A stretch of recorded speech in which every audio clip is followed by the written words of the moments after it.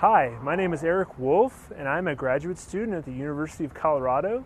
My research involves modeling of extreme climates on the Earth using general circulation models in 3 dimensions.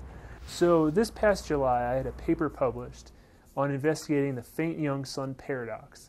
The faint young sun paradox asks the question, why was the early Earth warm despite the fact that the sun was much less luminous than today? So what I've done is I've used Janus to use 3-dimensional general circulation models like we use for modern day climate change, except I was looking at the very ancient climate.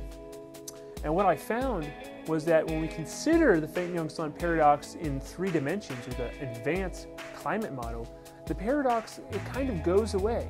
We do need more carbon dioxide to keep the early Earth warm, but it is well within the limits on carbon dioxide of which geologists have found. They dug around in the rocks and they've found a limit on how much carbon dioxide we need, and we're well within that limit, and we can keep the early Earth warm. I've modeled the very ancient Earth, and I'm also in the process of modeling the future Earth, what it might look like in 1 billion years from now, and also billions of years in the past. Janus really makes my work possible because running climate simulations is extremely computationally expensive. We need a lot of computer power, and that's what Janus offers me and the community at the University of Colorado.